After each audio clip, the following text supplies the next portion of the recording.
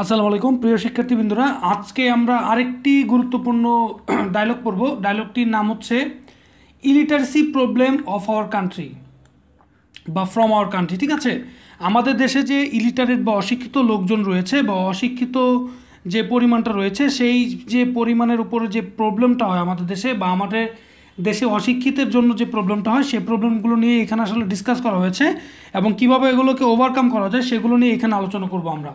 তাহলে চলো দেখি কি বলতেছে। রাইট এ ডায়লগ, একটি ডায়লগ লিখো।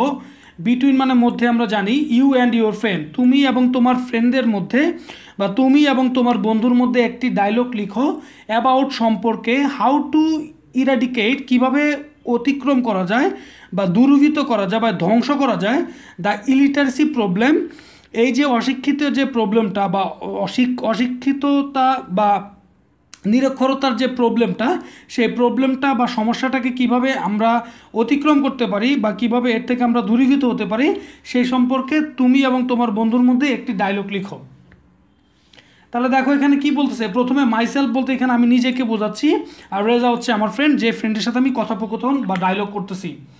দেখো আমি প্রথমে কি বলতেছি, how are you Reza, Reza তুমি কেমন আছো। হাউ আর ইউ মানে হচ্ছে কেমন আছো, আমরা জানি যেহেতু রেজার নাম বলেছি, তার হচ্ছে রেজা তুমি কেমন আছো, আমি জিজ্ঞেস করতেছি। তখন আমার ফ্রেন্ড রেজা আমাকে বলতেছে দেখো ফাইন, ফাইন মানে হচ্ছে ভালো।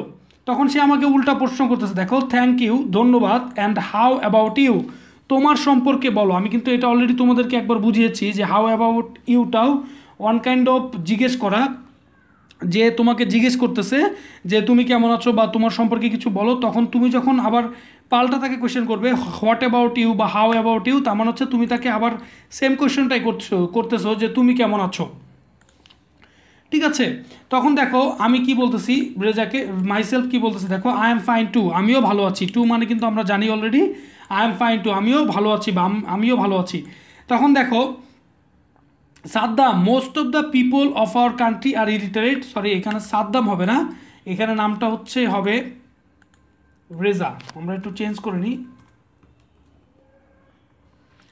রেজা। তাহলে দেখো কি বলতেছে, আমি রেজাকে বলতেছি দেখো Reza, most of the people, অধিকাংশ মানুষ of our country R illiterate, আমাদের দেশের অধিকাংশ মানুষই কিন্তু অশিক্ষিত। ঠিক আছে, আমি রেজাকে বলতেছি রেজা, মোস্ট মানে হচ্ছে অধিকাংশ, অফ দ্য পিপল তার মানে মানুষের অধিকাংশ অফ আওয়ার কান্ট্রি, আমাদের দেশের মানুষের অধিকাংশ, আর ইলিটারেট, আমাদের দেশের মানুষের অধিকাংশ অশিক্ষিত। ঠিক আছে, ইলিটারেট মানে হচ্ছে অশিক্ষিত। তার মানে দেখো আমাদের দেশের মানুষ অধিকাংশই অশিক্ষিত। আমি রেজাকে কোয়েশ্চেন করতেছি বা রেজাকে বলতেছি, তখন রেজা আমাকে বলতেছে দেখো ইয়েস, অবশ্যই বা হ্যাঁ, ইলিটারেসি অশিক্ষিত বা নিরক্ষরতা ইজ এ কার্স মানে হচ্ছে একটা অভিশাপ। ঠিক আছে, এই ওয়ার্ডটা তোমরা যারা জানো না লিখে নাও, কার্স মানে হচ্ছে অভিশাপ। তাহলে দেখো বলতেছে ইলিটারেসি ইজ এ কার্স, নিরক্ষরতা হচ্ছে একটি অভিশাপ ইন আওয়ার কান্ট্রি, আমাদের দেশের মধ্যে নিরক্ষরতাটা হচ্ছে একটি অভিশাপ। তখন আমি তাকে কি বলতেছি দেখো ইলিটারেসি নিরক্ষরতা, হ্যাম্পার্স বাধা প্রদান করে, হ্যাম্পার মানে হচ্ছে বাধা প্রদান করা, তোমরা যারা জানো না লিখে নাও, হ্যাম্পার মানে হচ্ছে বাধা প্রদান করা। তার মানে কি হচ্ছে দেখো ইলিটারেসি অশিক্ষিততা বা নিরক্ষরতা, হ্যাম্পার বাধা প্রদান করে অল আওয়ার ডেভেলপমেন্ট, আমাদের যত রকমের ডেভেলপমেন্ট আছে বা আমাদের যত রকমের উন্নতিগুলো রয়েছে, বা দেখো বলতেছে ডেভেলপমেন্ট প্রোগ্রাম, যত রকমের উন্নতির যে প্রোগ্রামগুলো রয়েছে বা উন্নতির যে ধারাগুলো রয়েছে বা আমাদের কার্যক্রম রয়েছে, সেই কার্যক্রমগুলোকে কি করে এই নিরক্ষরতা হ্যাম্পার করে। তখন দেখো রেজা বলতেছে সার্টেনলি, নিশ্চিতভাবে বা অবশ্যই, সার্টেনলি অর্থ হচ্ছে নিশ্চিতভাবে বা অবশ্যই। ঠিক আছে, তোমরা দুইটাই লিখতে পারো, অনেকে আবার অ্যাবসলিউটলি ওয়ার্ডটা ইউজ করে, সার্টেনলি একই অর্থে ব্যবহৃত হয়। তাহলে দেখো আমি বলতেছি যে illiteracy hamper all our development programme, যত রকমের উন্নতির প্রোগ্রামগুলো রয়েছে আমাদের দেশে সবগুলোকে এই অশিক্ষিত হারটা বা নিরক্ষরতাটা আমাদেরকে হ্যাম্পার করে বা বাধা প্রদান করে। তখন আমার ফ্রেন্ড রেজা বলতেছে সার্টেনলি, অবশ্যই। তখন আমি আবার বলতেছি দেখো how are we eradicate illiteracy, আমি বলতেছি হাউ কিভাবে, ক্যান মানে পারা, উই মানে হচ্ছে আমরা, তার মানে কীভাবে আমরা পারবো ইরাডিকেট নির্মূল করতে বা ধ্বংস করতে ইলিটারেসি, এই অশিক্ষিত যে পরিমাণটা বা অশিক্ষিততা বা নিরক্ষরতা, এই জিনিসটাকে কিভাবে আমরা দূরীভূত করব বা কিভাবে আমরা লাঘব করব, এটা আমি তাকে জিজ্ঞেস করতেছি। হাউ কিভাবে, ক্যান উই ইরাডিকেট ইলিটারেসি, কিভাবে আমরা নিরক্ষরতাটাকে দূরীভূত করবো, এই এরাডিকেট মানে হচ্ছে দূরীভূত করা বা দূর করা বা ধ্বংস করা।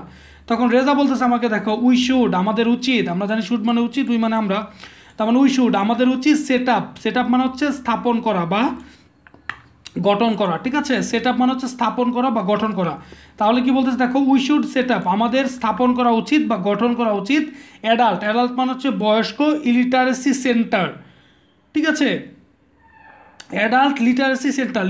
লিটারেসি মানে হচ্ছে শিক্ষিত, ঠিক আছে, লিটারেসি মানে হচ্ছে শিক্ষিত, সেন্টার মানে হচ্ছে কোনো একটা কেন্দ্র, শিক্ষিত কেন্দ্র বা শিক্ষার কেন্দ্র, বয়স্ক শিক্ষার কেন্দ্র, অ্যাডাল্ট লিটারেসি প্রোগ্রাম। তাহলে কি হচ্ছে দেখো অ্যাডাল্ট মানে হচ্ছে বয়স্ক, লিটারেসি মানে হচ্ছে শিক্ষিত, সেন্টার মানে হচ্ছে কেন্দ্র। তাহলে কি হচ্ছে দেখো বয়স্ক শিক্ষা কেন্দ্র আমাদের সেট আপ করা উচিত বা তৈরি করা উচিত অ্যাট এভরি ভিলেজ, প্রত্যেকটা গ্রামে। ভিলেজ মানে হচ্ছে গ্রামে, অ্যাট এভরি মানে হচ্ছে প্রতিটি। তাহলে দেখো উই শুড সেট আপ আমাদেরকে উচিত স্থাপন করা বা সেট আপ করা অ্যাডাল্ট লিটারেসি সেন্টার, বয়স্ক শিক্ষা কেন্দ্র অ্যাট এভরি ভিলেজ, প্রত্যেকটা ভিলেজে বা প্রত্যেকটা গ্রামে। তখন আমি বলতেছি দেখো মাই সেলফ অফকোর্স মানে হচ্ছে অবশ্যই, তোমরা যারা জানো না একটু লিখে নাও, অফকোর্স মানে হচ্ছে অবশ্যই, ঠিক আছে, আমি বলতেছি অফকোর্স অবশ্যই।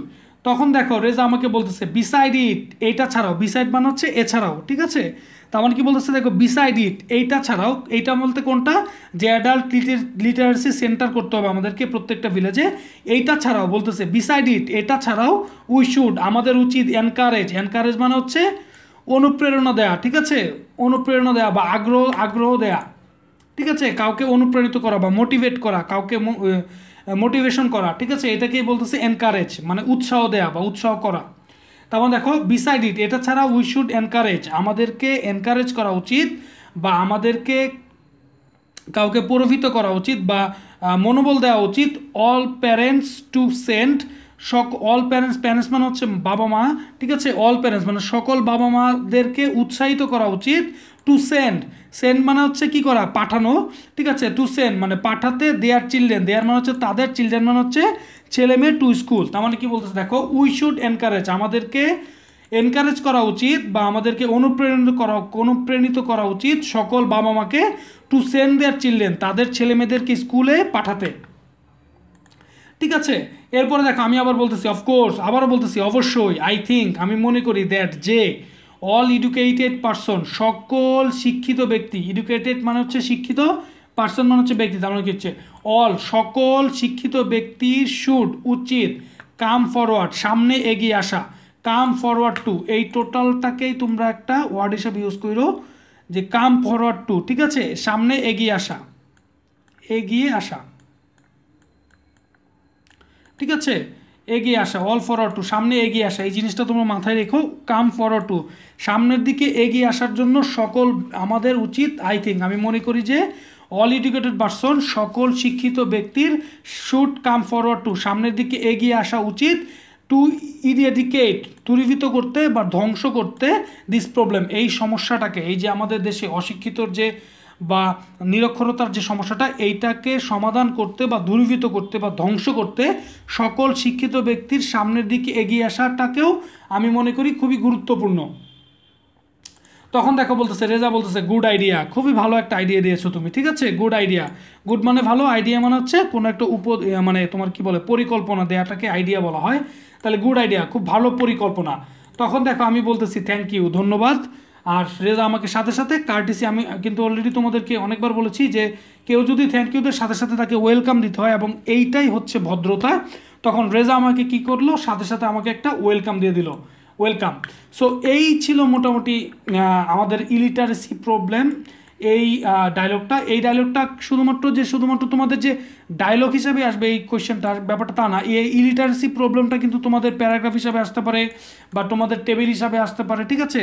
সো এই জিনিসটা কিন্তু মাথায় রাখতে হবে, বা তোমাদের এমনও হতে পারে যে তোমাদের যে ফিল ইন দ্য গ্যাপস রয়েছে সেই ফিল ইন দ্য গ্যাপস হিসাবে আসতে পারে, উইদাউট ক্লুতে আসতে পারে, উইথ ক্লুতে আসতে পারে, ঠিক আছে। সো এই জিনিসটা কিন্তু খুবই ইম্পর্টেন্ট, তোমরা কিন্তু ভালোভাবে প্রত্যেকটা ওয়ার্ড বাই ওয়ার্ড বুঝে বুঝে পড়ার চেষ্টা করবে। আর ভালো লাগলে তো অবশ্যই লাইক করবে, কমেন্টস করবে, সাবস্ক্রাইব করতে ভুলবে না। আর তোমার ফ্রেন্ডদেরকেও কিন্তু তোমাদের শেয়ার করা উচিত, কারণ তুমি যদি এটা থেকে উপকৃত হও, যেহেতু এগুলো সব হচ্ছে ফ্রি লেকচার, সো তোমার ফ্রেন্ডও যাতে এখান থেকে উপকৃত হয় সেই কামনাটাই করছি। আর তোমরা যারা ম্যাথে উইক আছো তারা কিন্তু ম্যাথের ক্লাসগুলো দেখতে পারো, আমরা কিন্তু নিয়মিত ম্যাথের সবগুলোই ক্লাস 9-10-এর ম্যাথ আপডেট করছি। সো তোমরা কিন্তু চাইলে ম্যাথের অঙ্কগুলো দেখতে পারো। তাহলে ভালো থাকবে সবাই, থ্যাংক ইউ সো মাচ।